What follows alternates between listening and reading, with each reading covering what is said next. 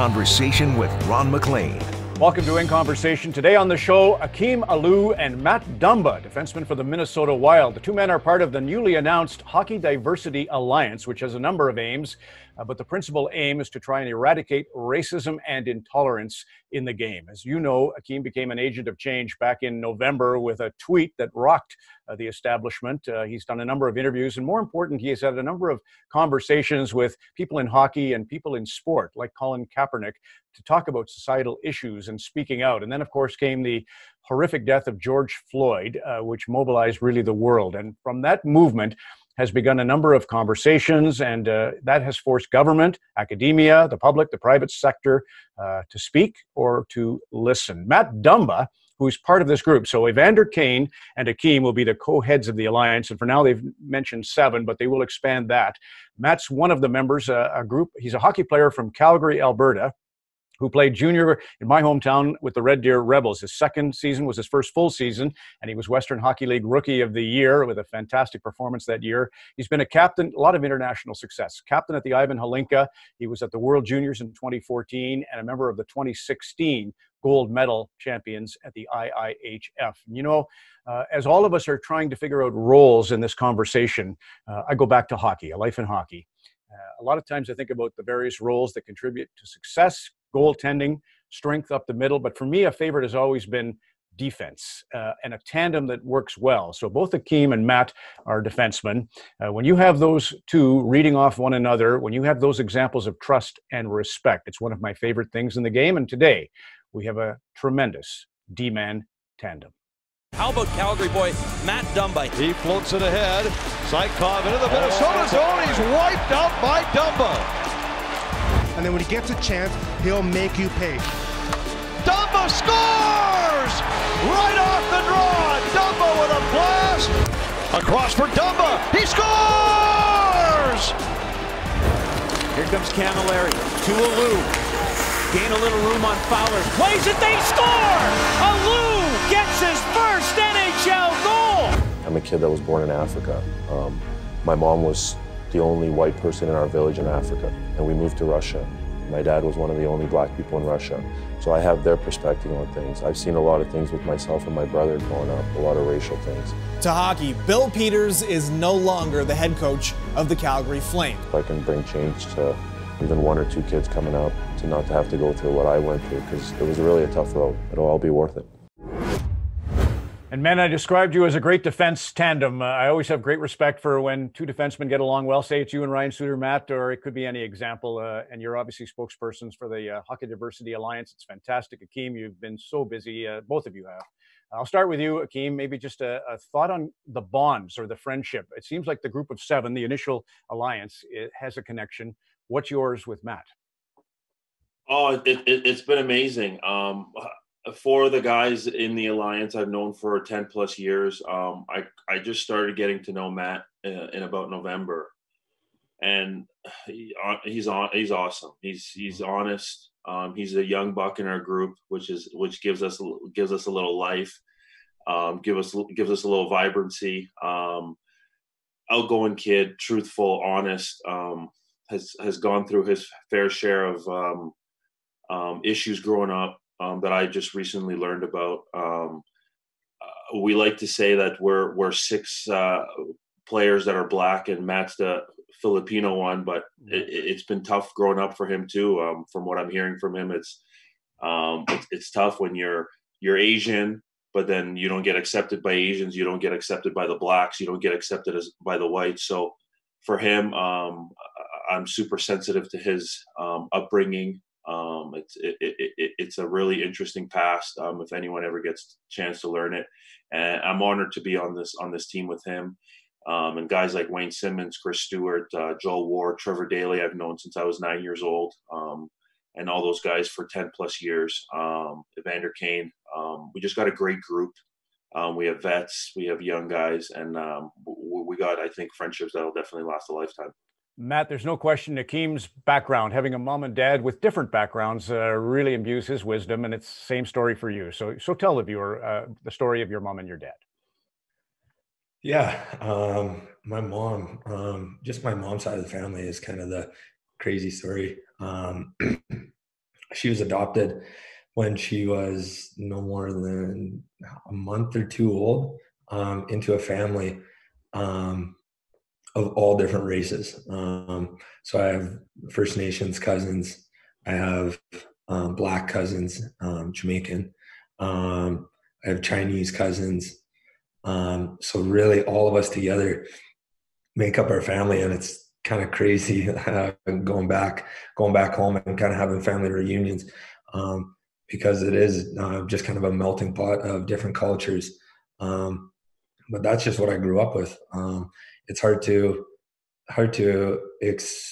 explain that always to people, and why I have so much love and support for all the different races and people within them. But that's just what I saw when I was little, and we didn't even really think of color until I was younger and started facing some difficult stuff on the ice. And just hearing all the stories from my family and what they've gone through is why I'm so happy to be a part of this alliance. And that's what I want to stand up for and support.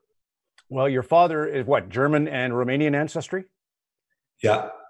So that's the gamut right there. And that, I guess, Akim, I'll go with you first, because Nigeria and Ukraine, you kind of understand that we're hardwired to not understand or fear what's different. But your mom and dad would have had a great education in how to deal with that. And how did they pass that on to you? So yeah, I was brought up to never look at race. That was preached very heavily in my household.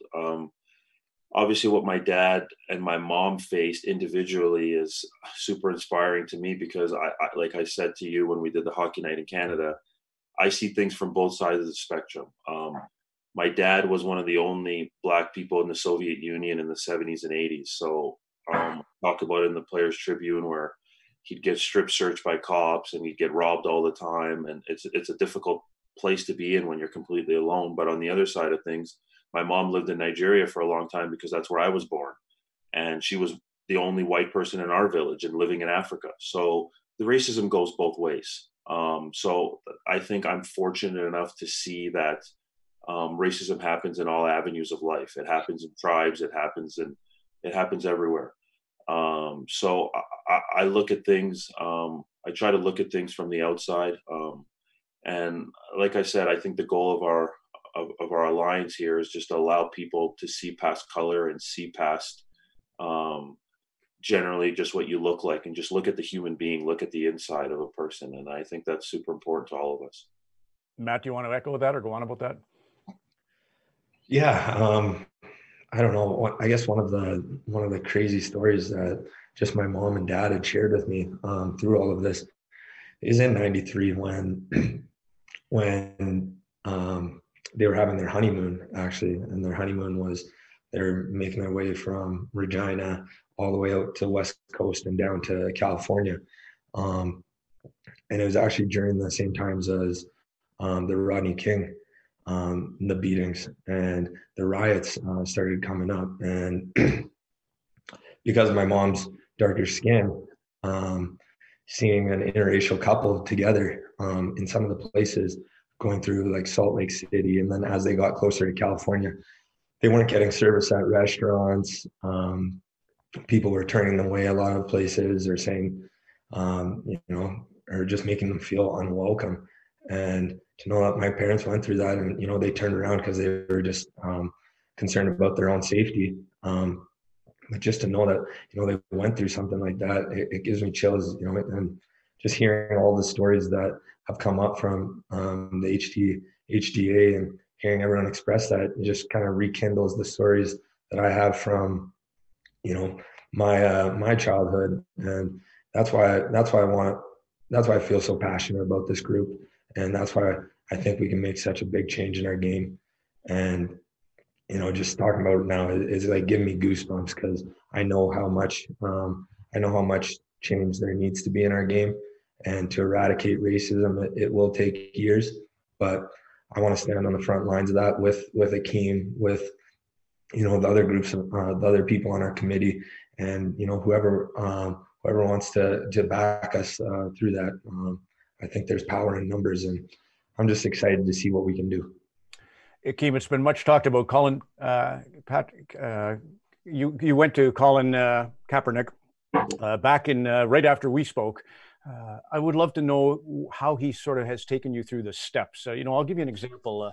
I have a book here. It's called The New Jim Crow, and this is about the prison system. It's about systemic racism, and boy, you try to explain that to white folks. It's difficult. So it's about who has power. That's what you made clear in your article in the Tribune. And this was about campaigns and then the next step, social justice. What did Kaepernick say about keys to the deal?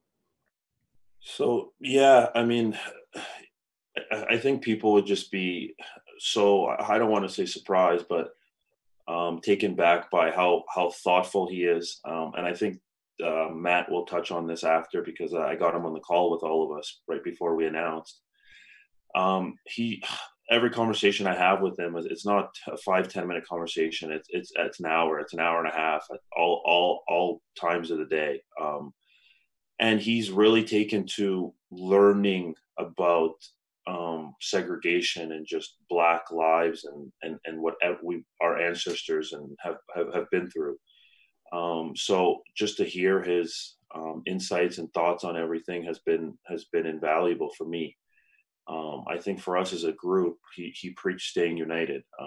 He feels that for a long time, that's one thing that has kind of held people of color back, is obviously you're going through so much. So it's tough speaking out on issues when laws are against you, people are against you, policies are against you. So the biggest thing is just to stay united in your messaging.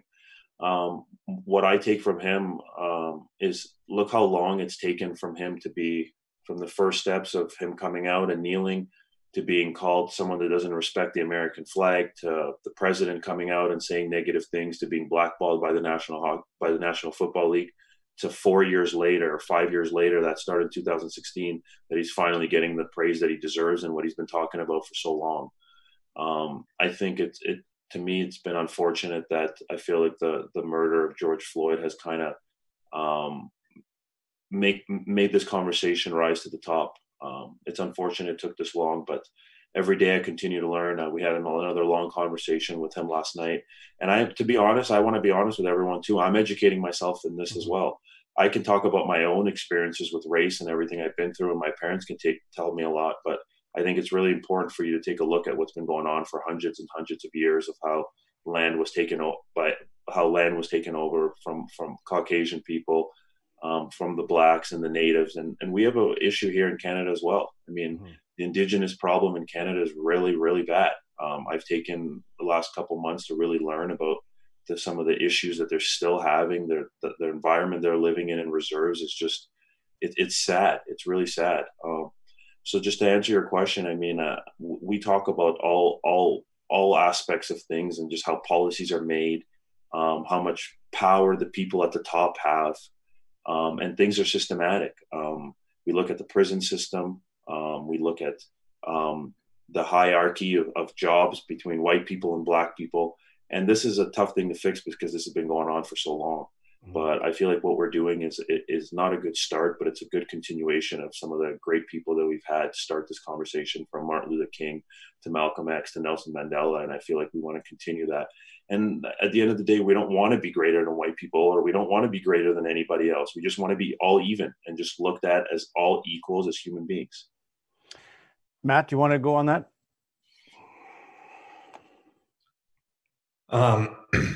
Yeah, I think Akim said it. He said it great. We're fighting to remove racism from our game, to eradicate it, and I think where we're going to start is those grassroots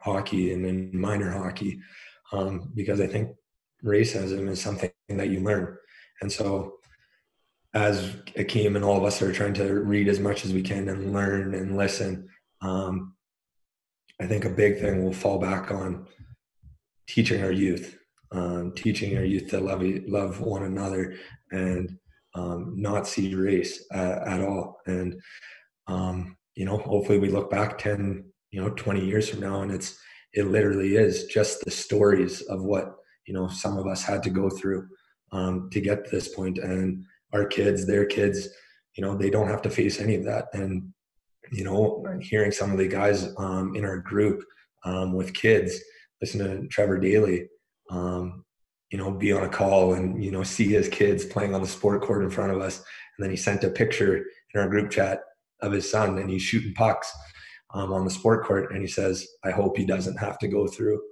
the same things we all have. And that's the goal. So I think we keep learning, keep listening. Conversations just like this. I know I've had some crazy conversations with some of my friends that have, sparked tears, sparked, hugs, laughs, looking back on times that, maybe I shouldn't have had to go through, but, made us stronger friends. So I think that's what it can do for people when they do step outside of their comfort zones and have these talks. So just more power to people having these uncomfortable talks and, just listening. You told a great story to Tim and Sid about Dylan Hetherington. Go on about that. Yeah. Dylan, one of my best friends ever. Growing up, he's a year younger than me. He played on my team every second year. We played on the same summer hockey team because he was really good, so he got to play up with us. And there's just we had talked with our friends about all this through the last couple of weeks, and we were working out the other day in the garage, and we just got finished.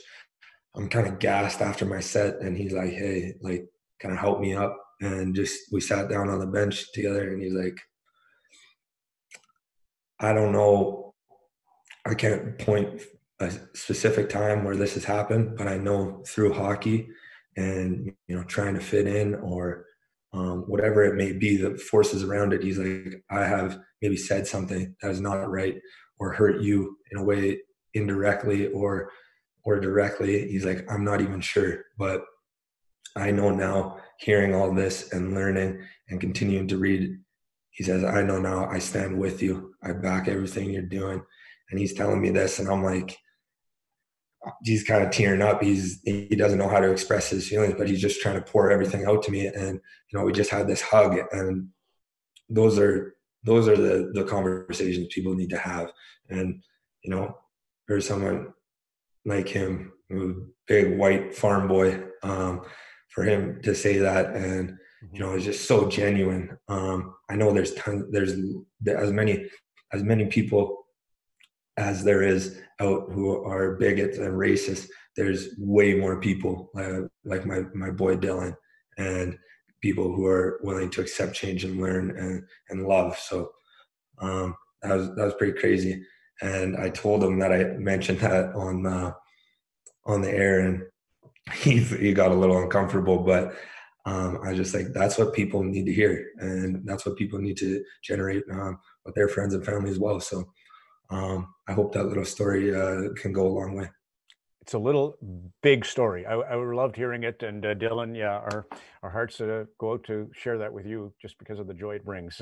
Akim, do you have one like that? Or you can go into, your work with the young hockey and with women's hockey and you made a great point in the Tribune about those who feel oppressed or marginalized. You hear from them a lot, but they were the only ones because most of us were afraid in the ivory tower of either the NHL or broadcasting the NHL. What are we going to do? How far are we going to go? Right? You go ahead. One thing, I don't think I'm going to one up Matt's story there. That was awesome. It gave me a little shiver here, and I was actually hot before that, so that was awesome. One that touched me was Logan Couture. I've known Logan. He's probably one of the people that I met first in this game. We played summer hockey together when we were about 11 years old for team called the Ultimate Storm. I remember his dad driving us to tournaments in Quebec, and he shot me a text right before he sent the tweet out of support in what we're doing, about just, hey, I didn't understand. I didn't take the time to understand. It's just because not because any. That's the thing, isn't people? It's hard to relate to something that you don't know, and that's why I don't get upset at people for the fact of that. Like, look at the minor hockey team I played on the Marlies. We had, I think, 5 or 6 NHLers. and they never treated me with nothing but respect. But when I was going through issues, it's hard for them to relate to what I'm going through because they just don't understand it. And it's not a knock on them. But when Logan said that he appreciated me for the hazing situation and kind of that I helped players not have to go through what I went through with Steve Downey, that really touched me because that's something no one's ever said to me. So that really meant a lot to me. So I want to tell that story, but what was the second part of your question? Well, just really to get a story out of you on that, it was the important part of it. And again, just your love of the game and what you're doing with the NHL and how you're trying to expand the alliance to include, as you said, Matt, Tim said, the more the merrier. You know, this isn't just U7, but it is, kind of a core group of fellows who bonded together. Tell me what you're doing, what your plan is there. So, yeah, that's an important thing. I'm glad that you're touching on it. Obviously, we've gotten a little bit of a blowback in the fact that there's no women and people from other groups on board, but that's not to say that we don't have them plans. We've been in talks with people from the LGBTQ community. We've talked to a few prominent women, some in the Hall of Fame. We're talking to people from all different aspects of life, and we just felt that it was important that as a core group that we start this. But it doesn't mean that we're not going to include everybody into it. We got together. The other thing that people need to understand, it's really hard for this to plan, like just to get 7 of us on Zoom calls or get 7 of us to agree on something. It's a lot harder than people think. 7 different minds, 7 guys think alike. And sometimes, a lot of the time, Matt's phone's not working right. So we got to wait for him to jump on the Zoom calls. But in saying that, we're in touch with people because we need to hear different perspectives. I can't feel what women have felt in this game for a very long time. I can't feel what the LGBTQ community goes through because it's hard for me to relate to that. So I think it's super important for us to get perspectives from people from all walks of life, and that's what we're hoping to do. As to what we're doing, the big thing for us is grassroots. Matt touched on that hits me super close to home. As many people know, I didn't grow up with much. I lived in a 500 square foot apartment with just on the 3rd floor in one room growing up on government assistance and welfare. So if it wasn't for the help of minor hockey and organizations and some parents, I would have never played this game. So that bugs me a lot that kids are eliminated right away. And the pricing for hockey just continues to go up and up. So it's a game for privilege. It's what it is. And that's right in there in the beginning is that where things need to change because we have a lot of potential superstars that just can't afford to play the game. And then going from there, and I think Matt may be, if not the best person in our group for the fact that we want to promote personality. We want to promote the fact that you can listen to all types of music. We want to promote the fact that you can dress in a different way. You don't have to always be 100% straight lace. It's just personality. And I think in doing that, it brings in different cultures. You might have a kid from Compton, California, look at Matt Dumba and be like, Matt's got tattoos. He's cool. He's got great style. I can see myself being Matt Dumba. And I don't think we have enough of that right now. And that's another thing that we're trying to promote as well. I think it's a huge point, Akim. For me, control and trust are linked. If you trust someone, you'll hand off control. So if you'd have been able to play your music if there was trust, but for whatever reason, it wasn't existing. And that's a huge, so Matt, you go on about that, if you will. Yeah, I think, in our mission statement, that's one of our biggest points is bringing grassroots hockey. And I think we've all felt that the same way. Like it literally took a village to get me through hockey. Took, shout out to Pat Lawton, the owner of Crowchild Twin Arena, who let my parents slide on registration for months and years. All the people who gave me equipment. My grandma digging into the savings to get me a new helmet. I've never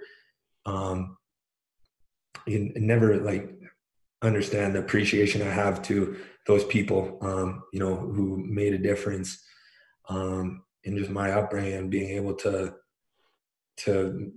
be the person I am today and the hockey player that I am. Because if there wasn't, and my mom and dad were just left to this, I probably wouldn't have played the game. Saying that because my dad was working every job he could possibly get to pay for hockey. And it was always about that, you know, it was always about, you know, I love the game so much, and I could see my parents, you know, just scratch and claw and make ends meet to get me to play hockey because I loved it so much. So I don't want kids to have to go through that. You know, I want this sport to be accessible to all. Just like you can pick up, you know, a football or soccer ball. I know there's more that goes with that, but I want kids to be able to pick up a stick and it's not $400 in their hand and they're scared of using it outside, you know. You can have sticks and play. So grassroots hockey and bringing guys together like that, that's what really hits home for me. So I'm super pumped that we can be involved in our communities like that and, you know, make a difference. So you ended up at Edge. Go ahead, team. Yep. Sorry, I don't mean to cut you off, Ron, but one thing I wanted to touch on is, and it's kind of telling, this obviously a little bit that I want to say here, but I want to include the other guys in. And it's just telling of just going back to what we've all went through. Trevor Daly grew up in Regent Park, not much with just a mother. Joel Ward barely made ends meet to play hockey, used to sleep in his mom's. She worked in the hospital, used to sleep in beds in the hospital, and she'd take him to hockey in the morning. Chris Stewart grew up in a motel room. Wayne Simmons, another Scarborough boy, didn't grow up with much. Matt Dumba's story. Myself. Evander, obviously, as people say things negatively about his personality and outgoing. And we feel that has to do with race too. We feel that if I was a Caucasian person doing some of the things Evander does, it wouldn't be looked at the same way.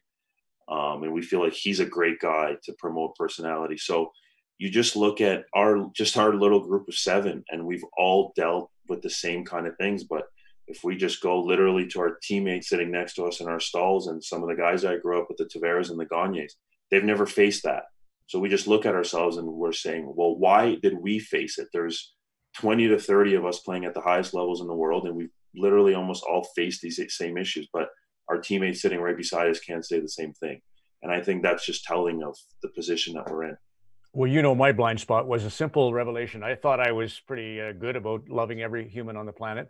And then we do our hometown hockey, and we have 300 kids over the course of 6 seasons pick the 3 stars. And somebody says, well, how many kids of color? I said, oh, geez, I never thought of that, right? Because I didn't know to think of that. It was just a great. Hey, one last thing, Matt. Edge School in Calgary. Matt Brown is a friend. I rely on him a lot for ethical consideration.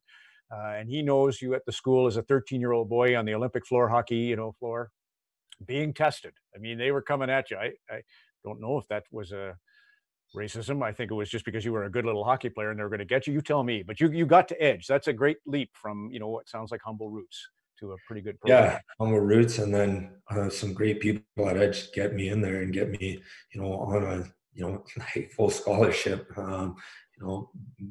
And without the Edge school, I don't know what hockey player I would be. And so I was fortunate enough to go there with some good friend and make some really good friends and just be on the ice every day, because that's what I loved. When I was little, it was hockey over everything. So Brownie's been awesome. He's always someone you can count on.